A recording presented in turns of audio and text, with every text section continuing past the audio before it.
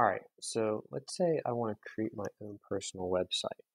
So I'm going to go ahead and select a domain name. Let's say I call it Mr. Danza. Let's see if mrdanza.com is allowed. I'll click it, search, right? So it looks like mrdanza.weebly.com is unavailable. All right, well, let's see if I can do Mr. Danza. I'll say Mr. Mr. Danza. Oh no, computer science, right? That's a really long website. mrdanzacomputerscience.com. Let's test it out. Search. All right, it's there. So we don't want these, right? These included free with 1 year plan. No, we don't want that. We're going to go ahead here, where it says subdomain. This is the free version. The only catch is they're going to add .weebly.com at the end rather than having mrdanzacomputerscience.com, right? They're going to have all this, right? So um, I'll go ahead and click down here, choose, and they create this really long website name for you, mrdanza.com, mrdanzacomputerscience.weebly.com. All right, and I'll click done. Now I'll just reload this. And I selected a theme before. I just selected one of the first ones that showed up, right? So the first thing that you're going to see is, right, you just see your theme and all these pictures and all these things. There's a lot of like useless information here that I'm probably going to delete most of it, but it's just like a template. It's a place to start, right? You don't have to use this, and eventually I'll delete probably most of it. But first thing, realize there's a bunch of buttons up here, tabs along the top, right? You're going to want to be in the build tab to start off. And this is where we actually make our website. So you don't actually have to know how to code or anything like that. You just drag and drop things on.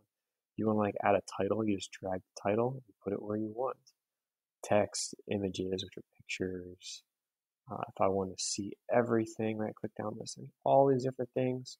Right, we're not going to talk about all of them, but I encourage you to play around with them. All right, so my site, all right, let's change it. If I wanted to actually add a logo across the top, I could, but let's just say Mr. Danza, whoops, Mr. Danza's, okay, right. Um, and like you see, like there's a random button here, right? If I don't want that on there, I can just like click on. So I can hover over top of it and I can just like delete it by clicking that. So delete, right? There we go, it disappeared. So there's this financial freedom, there's all these different colors and designs in the background. Let's say I don't want that. Click on edit background. I can replace it with something. All right, let's see what pictures I have in here. I've got one picture from our roster from our game the other day. I'll just add that in there. It's uploading. It might take a minute to upload. It's going to save your pictures in here. There's a lot of stock images, like images that already exist on the website. You can choose one of these if you just want to do that. But all right, so as you see, it just posted this picture at the top. And like I said, if you don't want that there, you could easily delete it or change it. So there's me with hair, picture of me. So anyway, as you go through, like usually a website has, I was going to save it, save. All right, so usually a website has different pages, right? If I click there, there's different pages that pop up. And the way you can edit each individual page, right? Like let's say I just want to leave the other stuff there. I click on pages up here in the top. Okay, it shows that I have 4 pages that exist already. And I could click on each page and see what each page looks like, right? I could decide if I wanted to have a header at the top, right? If I want to hide it in navigation. So like the navigation is like right here. So if I click this, see how it says home, services, team, contact. If I want to hide it so it doesn't show up there, I click like hide in navigation, right? So now if I click the navigation, services don't pop up anymore. It's like kind of hidden, right? But I'm not going to do that. I'm going to click that back there, right? And there you go.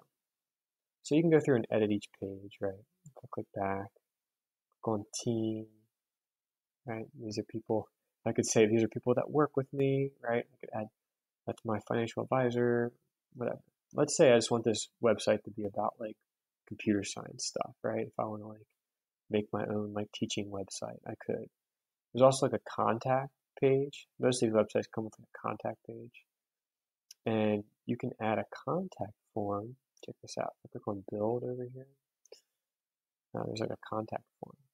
Contact forms are really useful, right? So if I like drag this in here, it's that easy. I just drag things in, and there's my contact form. Let's say I click on the contact form. I can see who filled out a contact form, form options, right? I can what I want the form to be called, right? Confirmation, a message that's going to be received. Thank you for submitting your information, right? You can change that up if you wanted to. You can add different things to it, buttons. That's entirely up to you, like I said, right? So someone could actually go to this website and fill out a contact form. Click save. Like I said, if you can literally just drag and drop whatever you want. Let's say I wanted to add a picture, I can just drag the image out. Where do I want it? Let's say I want it right there.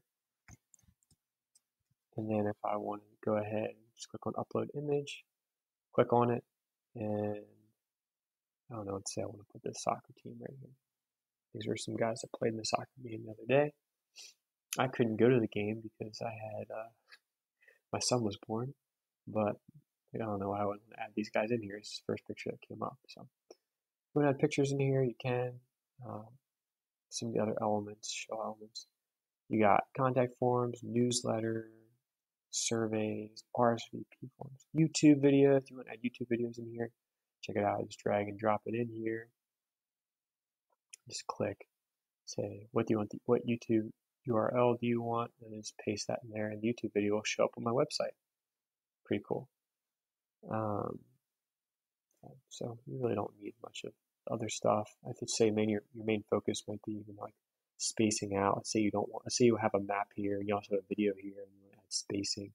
You can drag the spacer over here, right, and add some space. So I can drag this, add space in between each. If I want to add a divider, I can add a divider. So, like I said, no coding needed whatsoever. You literally just drag and drop things in here. All right, if you want to go back and change your theme, you click on theme. You can change the entire theme to something else if you want. All right, different categories up here. If you want to go back, let's see, you want to change the fonts, right? The cool thing is if I just hover over each one, like site title, I'm just hovering over. Notice how it like shows up blue at the top of the screen. Navigation menu, phone number, headline. Let's say site title, right? I want to change the font. Let's say I just change it to like, I don't know what this font is, Actor, it's the first one.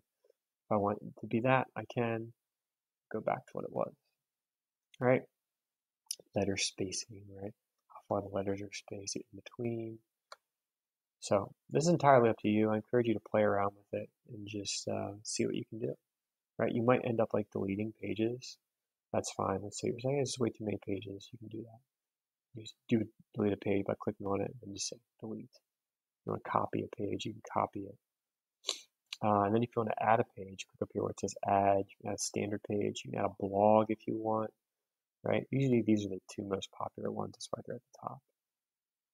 So anyway, that's like a basic walkthrough of what you would see in Weebly when you first go in there. The way you really learn is just by doing. There's not a lot of like explaining to be done. A lot of this is, oh, well, let's see what a slideshow does. Well, I drag and drop it here. You get to choose a slideshow. That makes sense. All right. So hopefully that makes sense.